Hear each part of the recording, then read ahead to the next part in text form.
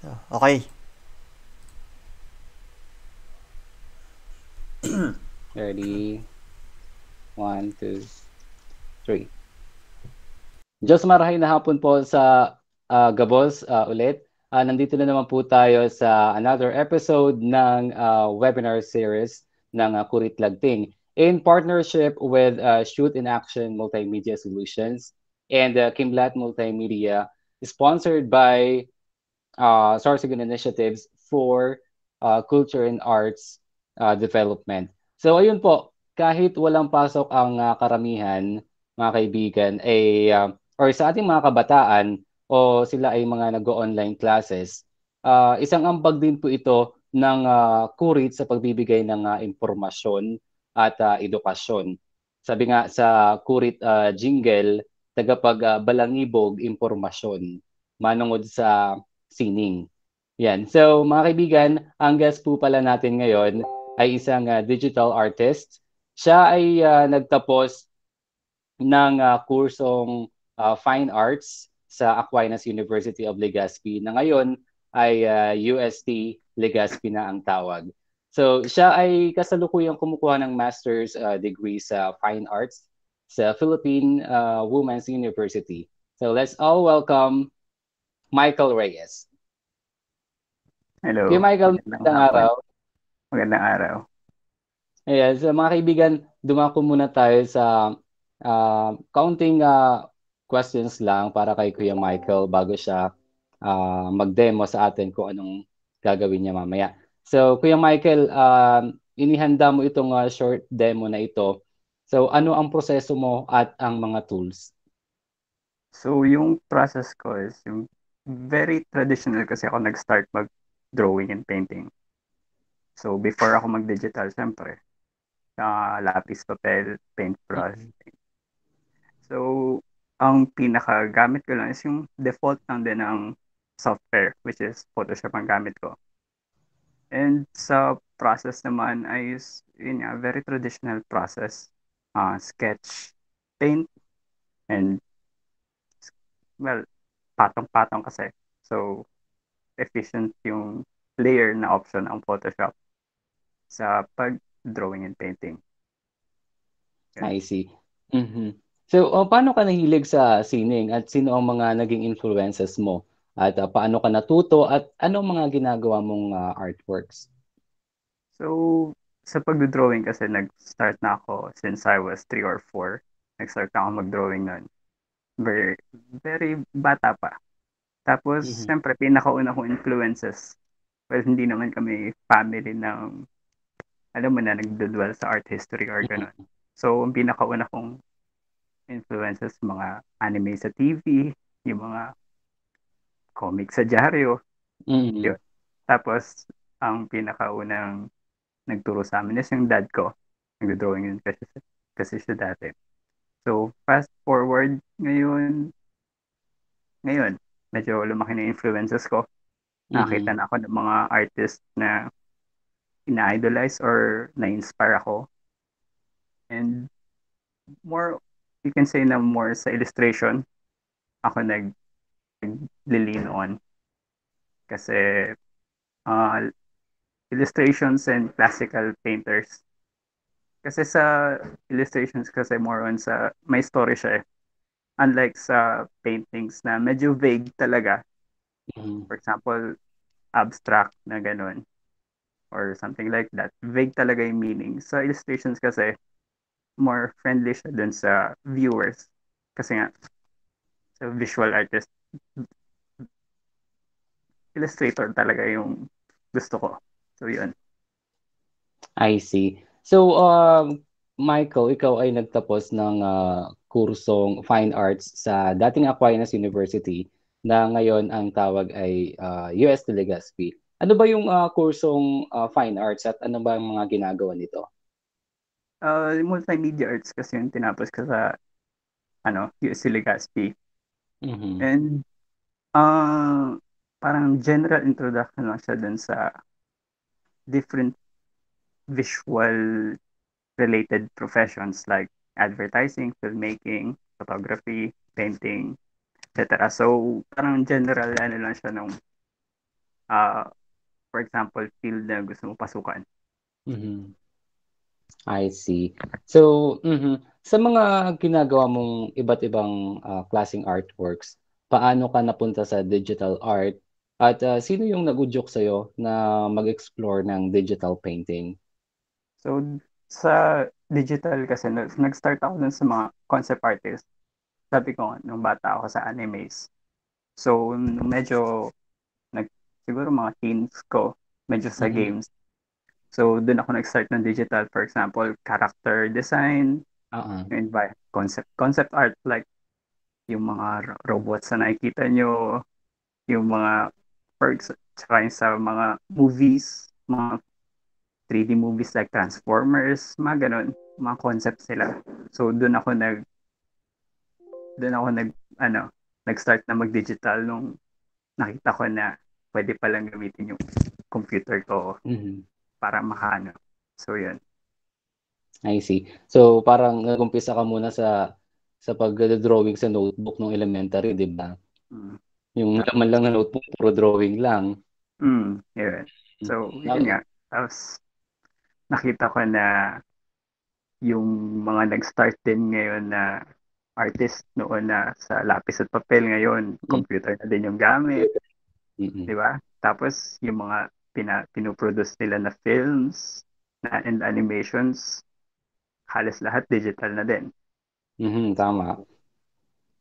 So doon na talaga ako nag-explore ng, well, more sa digital painting and illustration talaga.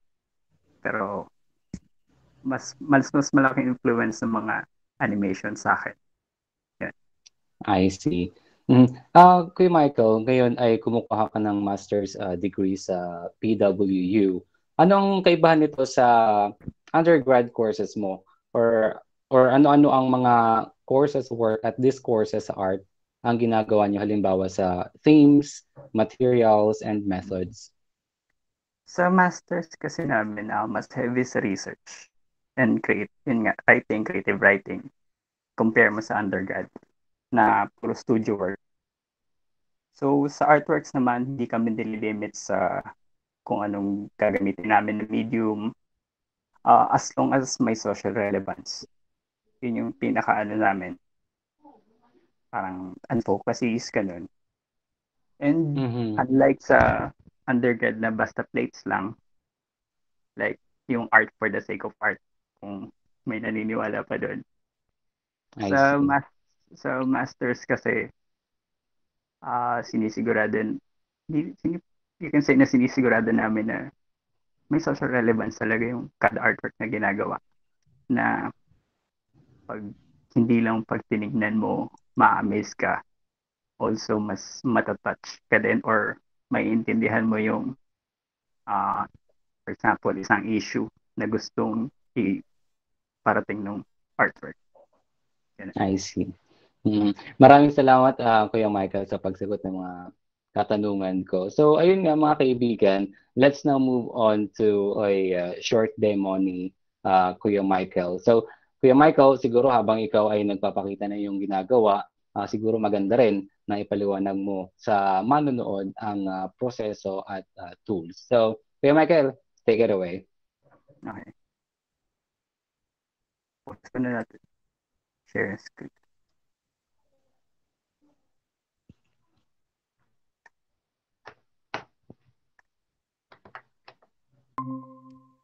Off ko lang yung camera. Sige lang.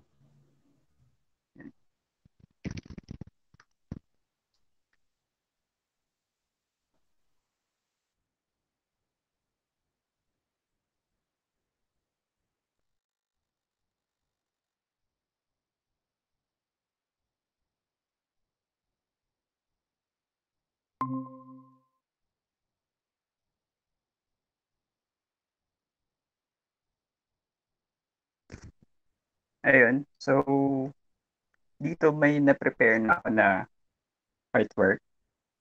And ito yung reference ko, yung nasa left niya. So, before ko before ko ipakita yung siguro almost finished product nito, start muna tayo sa kung paano ko ba kung paano ko siya sinimulan. So, uh, wait ah. Wait, sorry. Paano muna? Sige lang po. Pwede bang mag-ano lang ako ng simulatan muna sa lahat? Na-edit naman. Okay.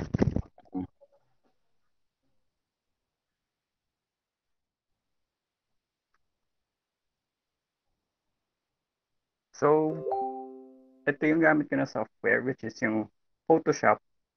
Kahit anong painting software naman pwede.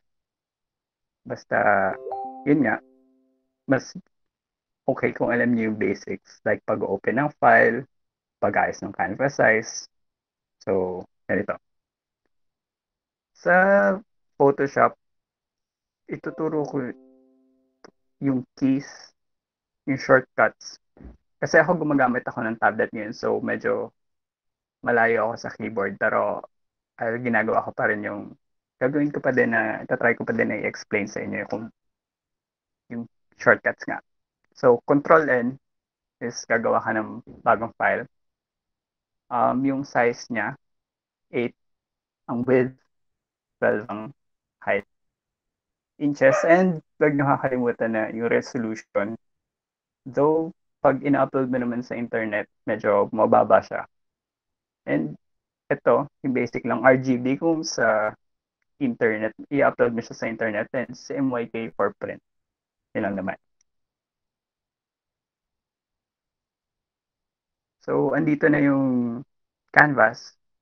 And bago ako magsimula, lagi akong magkagawa ng layer. So, ang shortcut ng layer is Control-Shift-N. And sa interface ko, wala naman, what do you call this? Wala naman masyado nagbago kung ano yung default na interface ng Photoshop once na binuksan na siya. Ang gusto ko lang i-focus nyo is yung navigator. Itong maliit na monitor sa upper right nyo, this one, itong nasa ilalim ng essentials. Mas mahalaga siya kasi, for example, magbubukas ako ng image. Nakikita niyo yung maliit na image sa top right.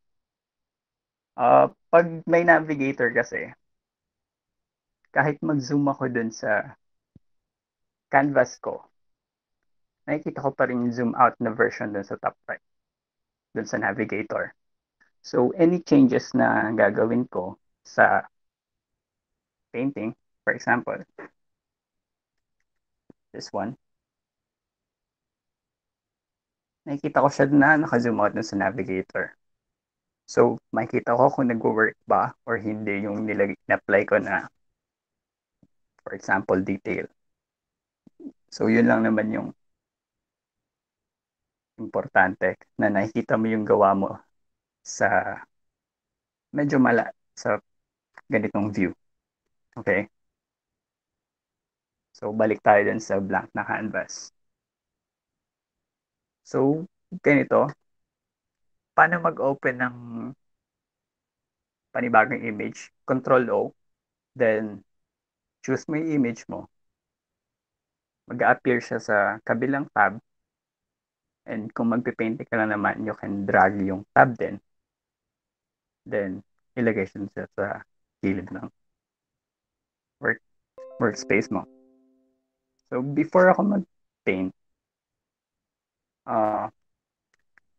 yung brush na ginagamit ko is yung default lang. I always choose this. Itong, siguro dito lang sa top row na may pili ng brush. And pare-pareho lang naman sila. Nagde-differ lang naman sila ng size. Yun lang naman yung gamit ko na brush. And sa pag-sketch,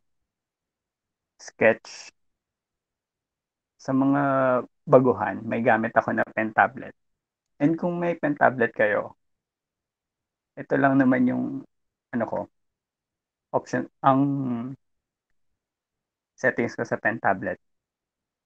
So, zoom in, zoom out, alt and space. Yun lang yung kinagandahan. Pero kung gusto nyo, pwede akong gumamit ng mouse ngayon for painting. Or kung undecided pa kayo sa pagpili sa pagdi-digital paint. So, magde-demo ako gamit mouse. So, start na. Siguro mag-sketch lang muna ako ng reference. At hindi ko gagayahin masyado yung reference. Gusto lang ipakita yung process ko kung paano mag-sketch. So, like, ano, start sa head. Then yung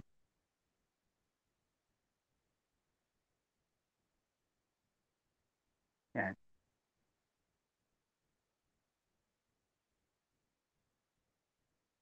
So, yan na. Yan na yung pinaka shape ng reference natin. So, hindi mo kailangan maging technical masyado pag nag-start ka mag-sketch. This is yung start nga ng painting, so allow yourself na magkamali. And pwede mo naman siya ayusin later. Kasi hindi mo naman gusto i-finalize yung buong painting dito sa sketch pa lang. So, yun. Don't forget yung pinaka-basic landmarks ng face. Sa yung end ng ears, kapantay siya ng dulo ng nose. Okay? Then yung top, top side ng ears, kapantay niya, eyebrows. Then, eyes. Sobrang basic na to, and mind you, mouse lang din yung gamit ko. Maliit. Niliitan ko lang yung brush na ginamit para hindi siya kahit walang pen pressure na binibigay yung tablet, mag-work pa din siya. So, next nagawa ko na yung basic sketch. So, new layer.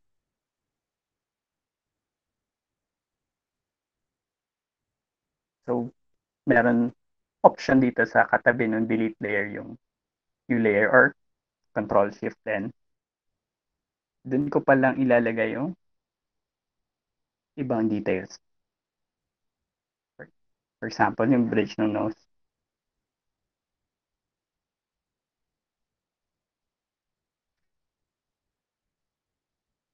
Yung lips.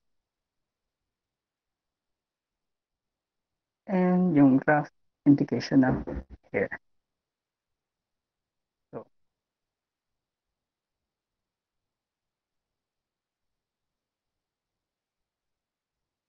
ulitin ko lang, hindi natin planagayahin yung image. Pag sinabing reference, pwede mo lang kunin yung pose, yung lighting, pero hindi siya exact copy nung yung reference mo. So, iba ang reference sa copy.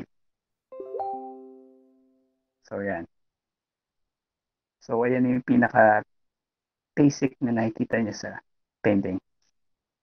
Pinaka-basic na sketch. And dun sa same layer na ginawa natin na bago, pwede mo na ilagay yung indications nung shade mo. Tawag, you can say na blocking ang tawag dito kasi i-blocking or pag-add ng planes kasi gusto mo makita kung saan ilalagay yung shadows mo. So, yung shadows niya, for example,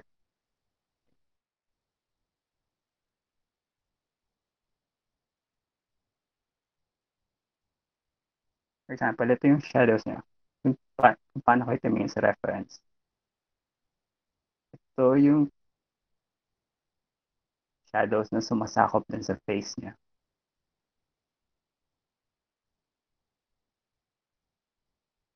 Yan.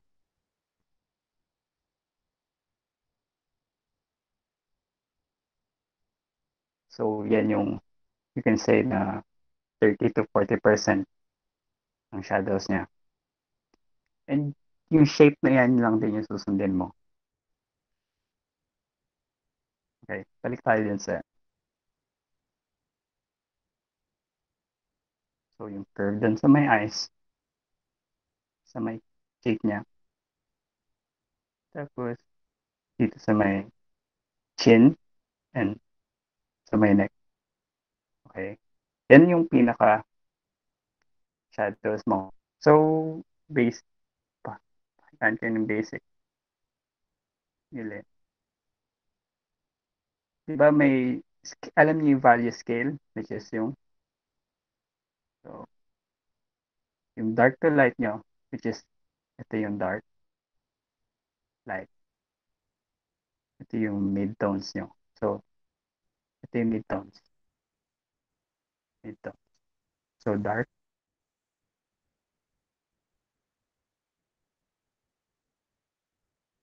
And light. Okay. So, this one is yung dark natin. Lagyan natin ng mark. Dito naman, yung mid-tones mo.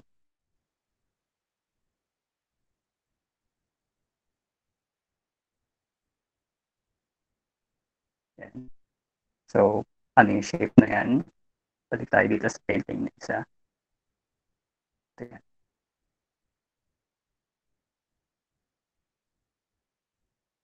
Okay. And ito pa.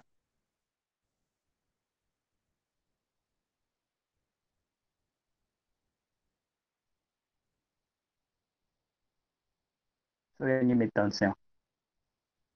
Okay. And yung hindi natin nalagyan, which is yung light. This one. This one right here. Light. Okay. So, tapos na yung sketch nyo. Start na tayo mag-paint. Painting, wait, lakihan ko lang. Ito lang yung brush na gagamitin ko. Basic na default brush. Yan lang siya. Ang nagva-vary lang dito sa painting na to is yung opacity. Which is, makikita nyo dito yung opacity nyo. Opacity is yung transparency ng brush nyo. So, 100% opacity,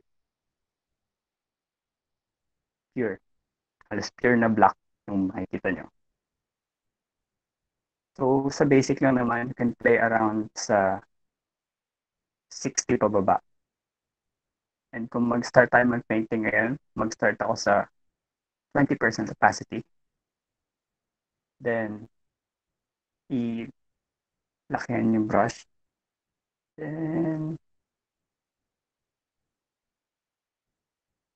yan.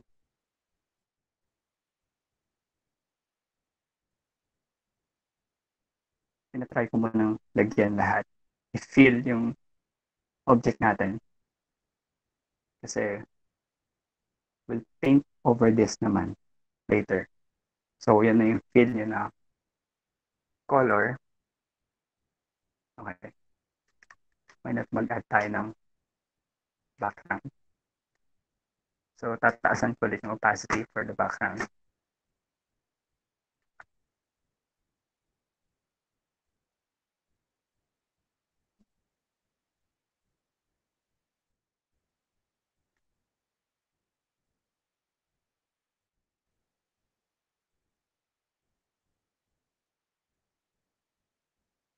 Okay.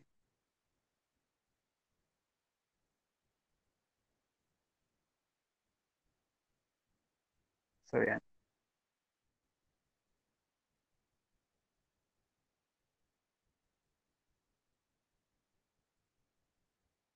Yan. So, new layer ulit. Then na tayo mag-start mag-paint on top of the line art and then sa fill color. So,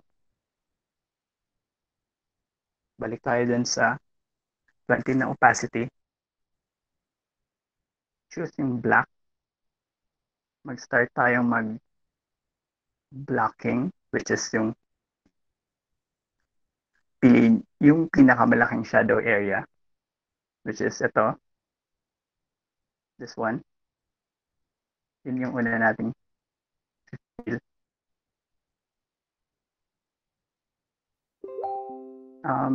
Pwede nyo din i-apply yung technique na to sa traditional painting. It's actually isa sa pinaka-simple na technique sa traditional painting is yung pagbablock para lang makita yung values. So, yan. Yan. So, meron ka na agad na dark. Back to the scale, yung dark natin. Meron ka na agad nito. So, next, yung midtones. Yung 20% opacity natin, keep natin yan. Then, mag-add tayo ng midtones. Notice na nag-apply din ako ng value dun sa dark side ng shadows natin. Yan.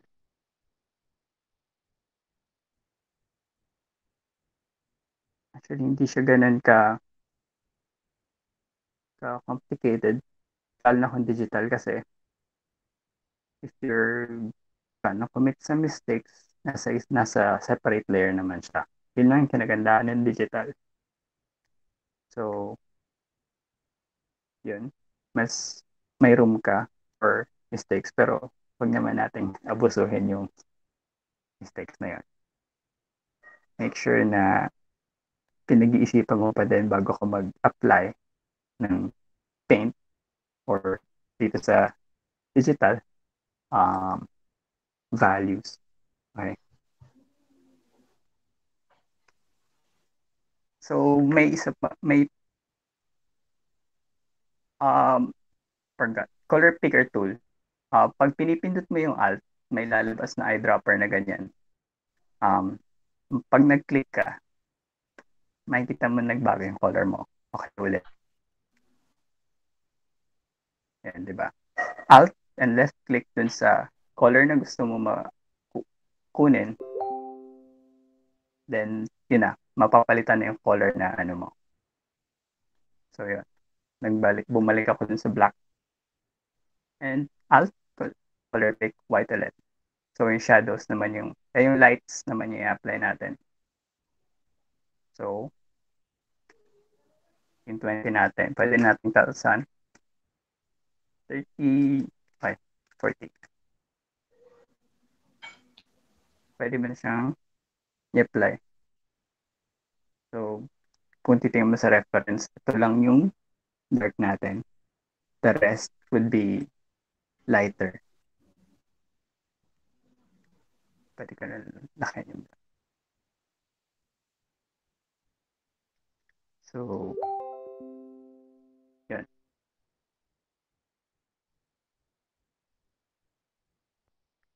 And pwede na din natin gawing black yung background.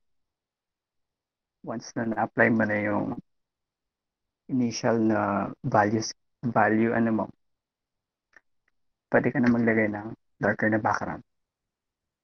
Wait, transparent. Sorry.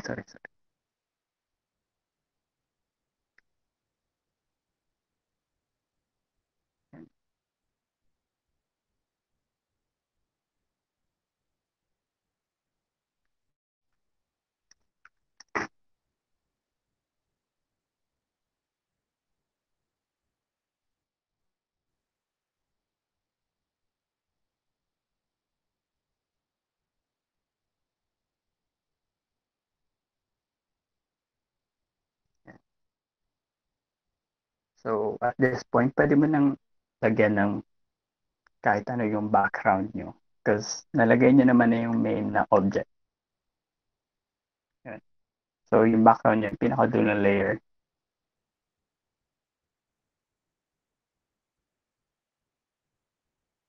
So, yan.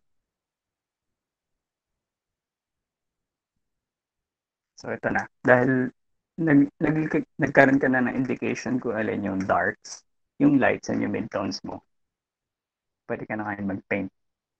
Pwede ka na ngayon mag-paint, mag-enjoy ng painting. So, dito sa part na to, ang gagamitin mo lang is yung brush and yung alt na color picker. For example, ganito. Brush plus alt. Okay, may dark to light ka na. So, let's start using yung value dito.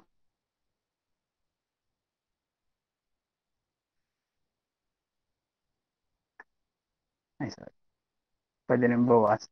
Pwede tayo sa maglaro sa 16 opacity. So, alt, kuha ng kulay, apply dun sa object. So, ito lang yung process ko for hanggang makuha ko yung timpla, tamang timpla and tamang pulma ng nako, painting ko.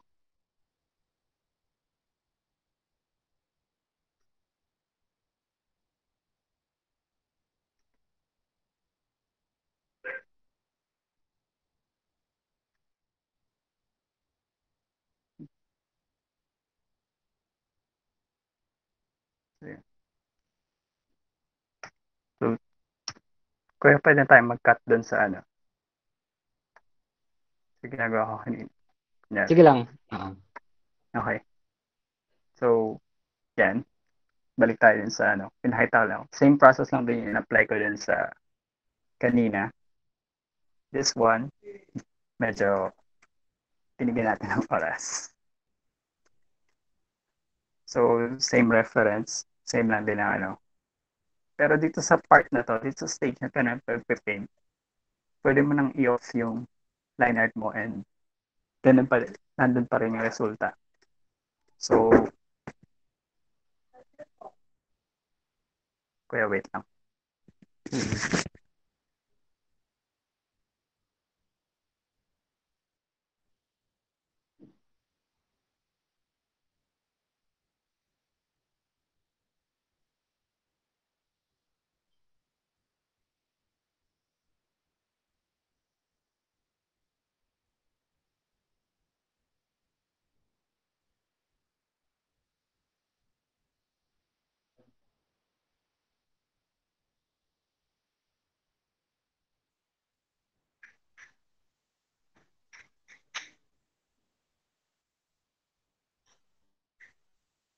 Okay, sorry dun sa ano. Sige lang, okay lang. Okay. So, dito sa stage na to, pwede ko na i-check ulit yung dark to light, yung value scale niya. So, remember kung paano gumawa ng yung value scale natin, which is dark,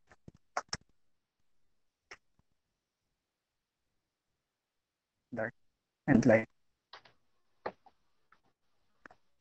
So, supposed to be, that sa gawa natin, dapat medyo darker pa to, and medyo lighter pa dito.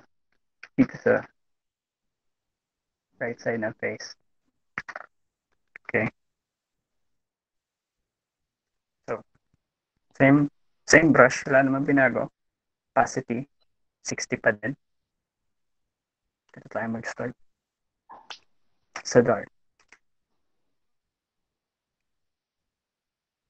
Yung ginagawa ko, mouse lang din, mouse yung gamit ko. So, kuha ng kulay, tapos apply, then kuha ulit ng kulay, which is yung color picker, alt, and left click, tapos apply ulit. Do it hanggang makuha nyo yung timpla nung ano, yung values ng painting. So, yun. So, dito sa may part na may eyes, medyo dark din.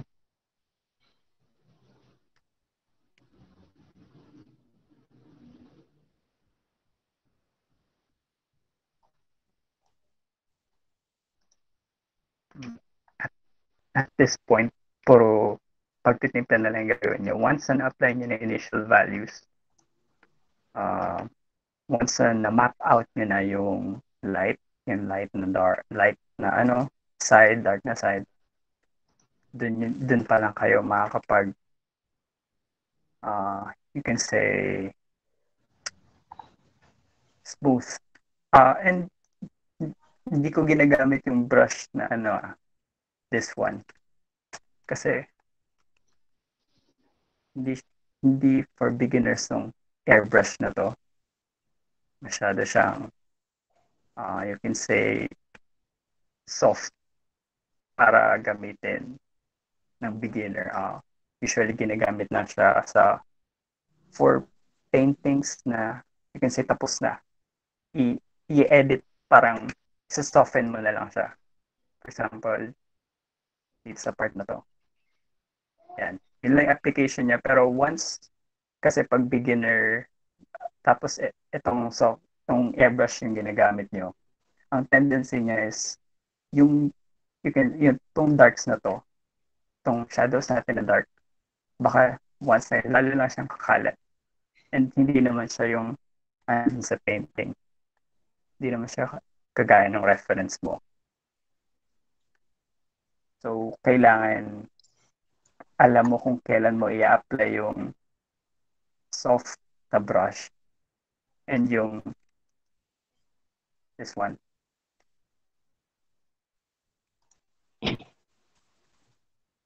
So, yan.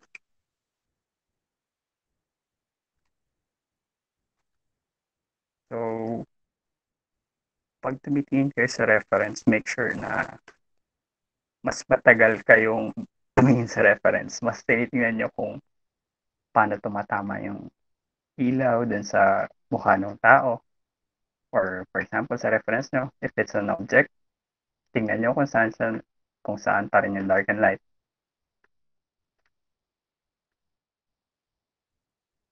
So, sa lips.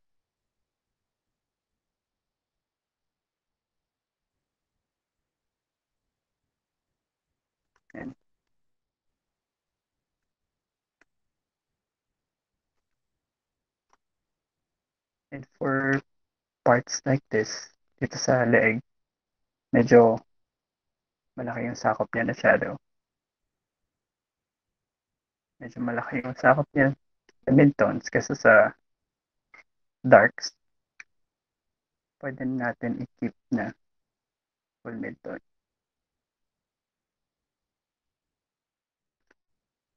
Ang focus lang naman natin is yung face, yung features ng face.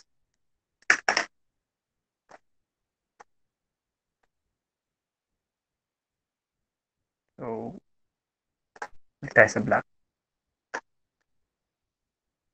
Sa pag-detail naman, hindi naman kailangan sobrang laki ng brush, size ng brush mo. Hindi kagaya kanina. So, hindi na kailangan gumawa ng sobrang daming layers kung nag-start kayo. Baka malito kayo. So, sa huli ganito lang din yung layers ko. 4 lang din. Kasama yung background. This one, ito lang yung description natin. So, yung sketch layer, yung initial na rendering, yung mapping natin kanina, and then the final one, yung nasa top nung sketch and nung map. So, ang ginagamit ko pala pang pan is yung space bar. If you long press the space bar, pwede mo i-drag yung canvas kahit saan. Yun lang yung ginagamit ko pang navigate ng workspace ko. So, and yung pang zoom in and zoom out ko is control and yung plus and minus. So, yung control plus is zoom in. So, magagamit na natin yung navigator. Okay.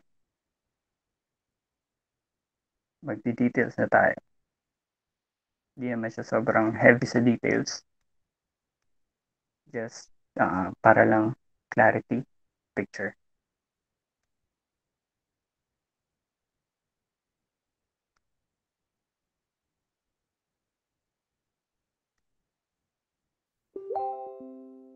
So yun. Kasi ina-apply natin tong ano na to, part na to.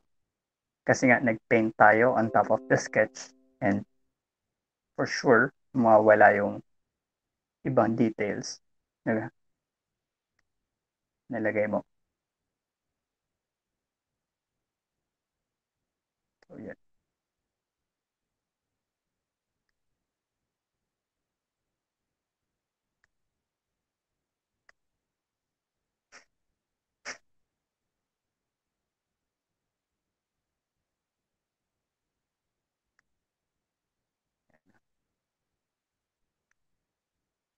So, let's say na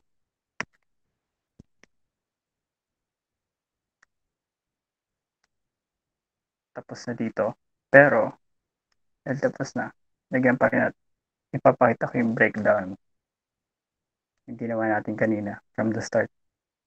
So, ito yung sketch niya.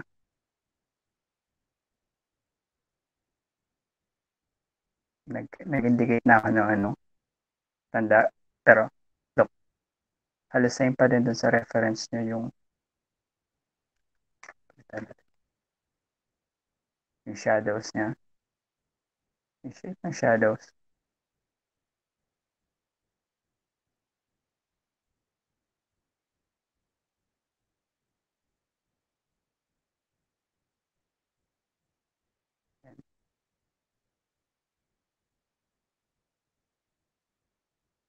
So, yun. And yung midtones.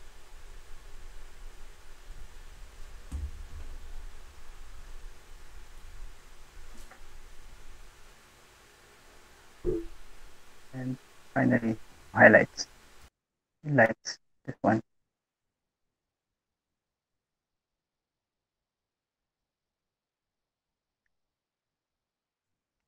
So, yun lang yung process mo and don't forget na yung kung mouse yung gamit mo,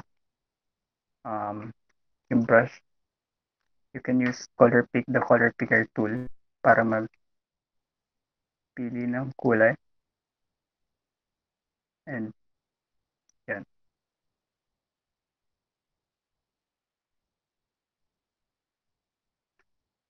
Yan.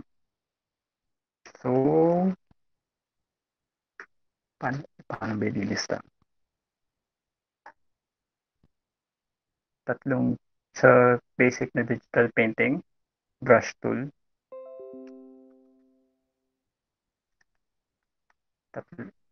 tatlo lang itatandaan.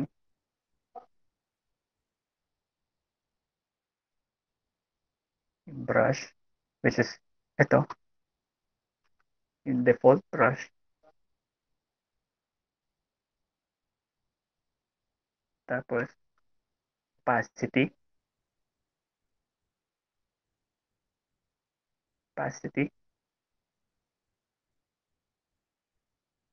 The last one.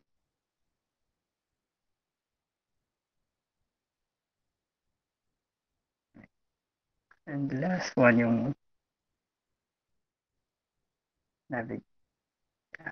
navigator. Kasi as a beginner, you will certainly mag-zoom out kayo na sobra. Gusto ko din makita nyo na nakikita nyo yung gawa nyo na baka mamaya drawing kayo ng drawing or apply kayo na apply ng kulay, nasisira na pala yung gawa nyo.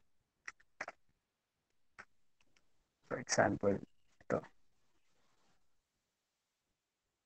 Mamaya, masyado kayo nag-focus sa area na to. Tapos biglang, dito pala, medyo sumasablay na yung gawa natin. So, yun lang naman. Kaya yung importance ng navigator. Actually, kung paano kayo mag-drawing sa lapis at papel, yun lang din. Ang kagandahan lang talaga is yung layers and yung navigator. So, yun muna kuya. Ayan mga kaibigan, maraming salamat sa iyo, Kuya Michael. Napakaganda ng iyong ginawa kahit ito ay short demo lang. Napakaganda. So, ayan mga kaibigan, ang basic na paggawa ng artwork sa Photoshop through digital painting. So, Kuya Michael, maganda pala ang ganitong expression at magagamit din sa advocacy, pareho lamang ng Kurit-LAgting na ang sining ay ginagamit for community, pero sa economic perspective, ano naman ang pwedeng pasukan na industry ng may ganitong skill o natapos ang ganitong kurso?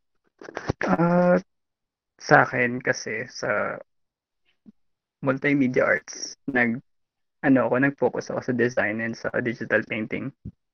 So, designs, pag-layout ng libro, ganun, paggawa ng posters, and yun nga, sa medyo modern nga na ngayon, nagkaroon ako ng work sa YouTube na gumagawa ng thumbnails, na nagmamanage ng social media nila, yung uh, mga illustrated na profile pictures, banners. So, yun. I see. So, sa digital painting, ano naman ang mga recommended mo na digital tablet para sa kaalaman ng Mm, mga manonood, maganda din na malaman natin ang brand. mm. Ah, sa tablet kasi, ito kasi nakuha ko 1 year pa lang akong gumagamit ng tablet. So, hindi ko masasabi na ito yung the best na tablet.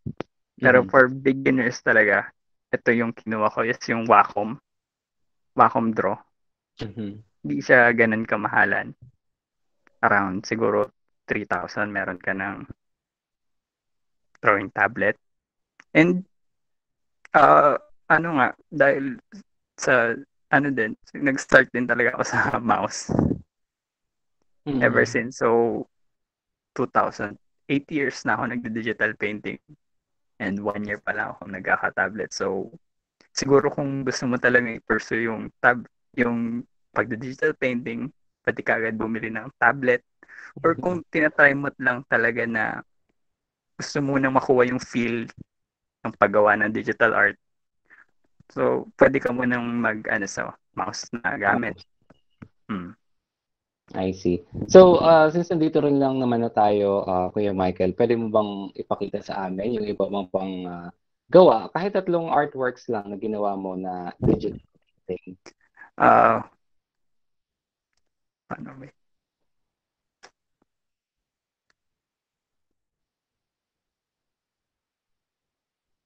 Siguro pwedeng cut natin ng pag-open ng Instagram. Sige lang.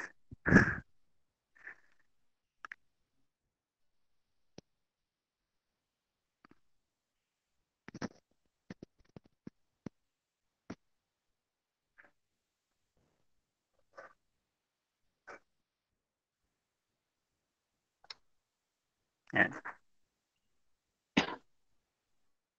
So, ito yung Instagram ko. And sa, yan, self-portrait pa. So, ganito talaga yung style ko ng pagpe-paint. Usually, nakakuha ko ng inspiration sa mga songs or sa poetries. And gusto ko yung na itatranslate ko sila sa pictures or stories. Um, yan. I see.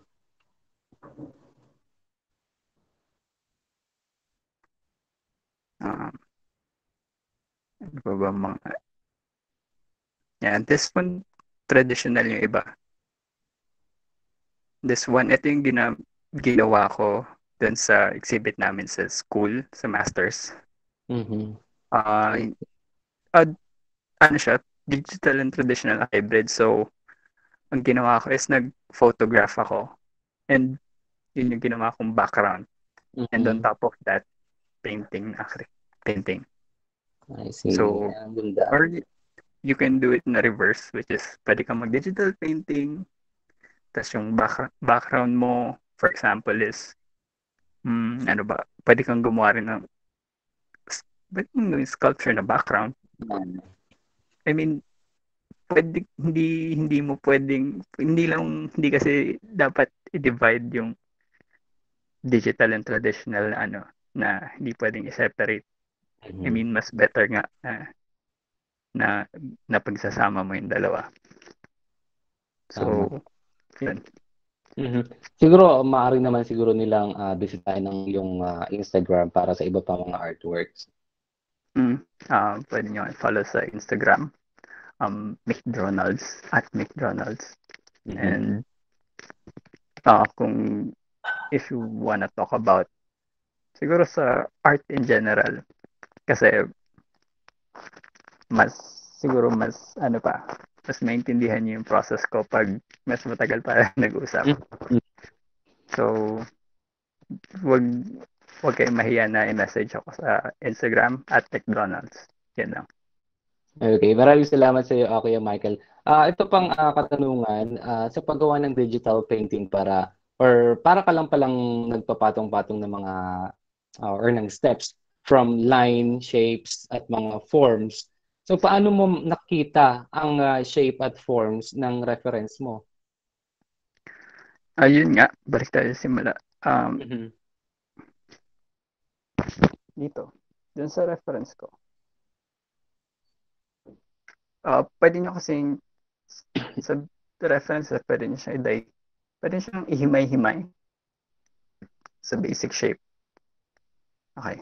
I see. Okay. For example, itong reference na to, isang circle lang talaga siya.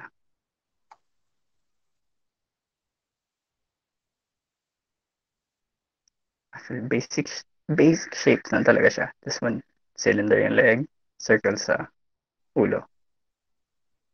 So, ang once na lalagay mo na yung basic shapes, pwede ka nang maglagay ng, I think, ano natin ulit.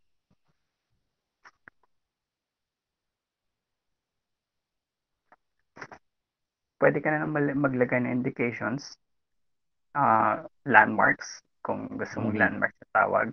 So, usually yung indications na naglalagay kung saan or kung paano yung proportion ng, for example, yung facial features Mhm. ng reference mo. So, yun. Then, after nun, yun na nga, pwede mo na i-break down yung darks and lights. Mhm. Always focus muna dun sa bigger plane or shape na nag-occupy, nag-feel ng shadow na. And the rest will be midtones and lights. I see. So, yun na. Alright. So, yung command, and control ng, kamay mo sa tonal values na ginagawa mo, pareho pareho lang ba ito ang, feeling kapag, nagdo-drawing ka ng, mano-mano or iba sa digital kasi yung screen mo parang yan yung papel mo, 'di ba? Sa traditional kasi, yung pag, for example, yung pag-pick ng values, Hmm. pwede mo siyang, yung heaviness ng kamay mo, traditional. So, pag madiin, of course, dark yung lalabas dun sa, for example, pencil. Siyempre, yung darkest tone ng pencil yung gamit mo. So, Mhm. once na maman, you can say na manage mo yung weight ng kamay mo, pwede din, wala naman pinagbago siguro I sa see. digital. Kasi I sa see. digital, siguro ang extra lang niya is yung pag-pick. Mhm. Okay. I see. Oo nga naman. So, by the way, Kuya Michael, puwede ka pala maging teacher sa mga gustong matuto ng, digital painting. Ano yung pinakamensahe mo sa mga kabataan na nagve-venture ng ganitong larangan? Siguro mag-focus kayo sa fundamentals. Um, Ito medyo rush 'tong ginawa natin. Pero maraming ano, artist and madaming teachers din na na kayang ibigay yung fundamentals and marami kayong matututunan din sa fundamentals na yan. Kagaya ko, nag-start ako sa dad ko ng basic. And siguro kung wala kayong artist na walang artist sa family nyo, Hmm, makikita nyo, and ngayon nasa digital ano na tayo. So, ah, siguro yung pinaka-the best na lang na magturo ng fundamentals muna. Kasi ako nag-start sa fundamentals, si Kuya Choi nag-start sa fundamentals, lahat ng artist, kung walang fundamentals, siguro hindi mo rin magagawa hindi ka na makakapag-level up as an artist. So, mhm. fundamentals lang talaga yung ano ko, pinaka-advice ko. I see. So, bukod sa Instagram, saan pa nila makikita yung iba mo pang, artworks at, papaano ka nila mako-contact in case na may gusto ng commissioned na work or projects?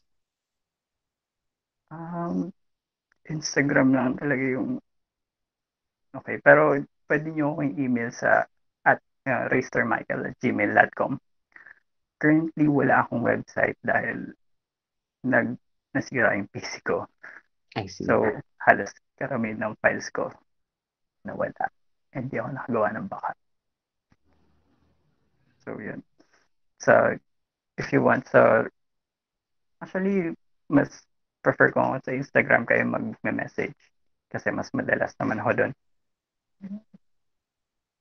So, yun I po. see. And, nakita ko marami kang mga artworks do'n, siguro naman makikita na nila yung, Actually, yeah. oo. So, Circulate. yeah, puwede mo ulitin yung, email address mo kung sakali, gusto nila? Email address ko is racermichael@gmail.com. Yan. I see. Maraming salamat, sa iyo Kuya Michael. Opo. Salamat din. Alright. So, 'yun mga kaibigan, napakaganda ng, mga napag-usapan natin ano, sa araw na ito. At, bilib na bilib ako sa pinakitang proseso ni, Kuya Michael sa paggawa ng art through, digital painting. So, kung nais niyo pong, makita ang artworks ni, Kuya Michael, puntahan niyo lamang po siya sa kanyang, Instagram account at, kung nais niyo rin, kaming, imbitahan sa online sessions, pwede niyo kaming i-email o padalahan ng mensahe dito sa Kurit-LAgting, page. Ayan, mga kaibigan. So, maraming maraming salamat po, Kuya Michael. Maraming salamat again. Salamat din po. Yan, mga kaibigan, maraming salamat at see you sa susunod na webinar series ng Kurit-LAgting. Magandang araw.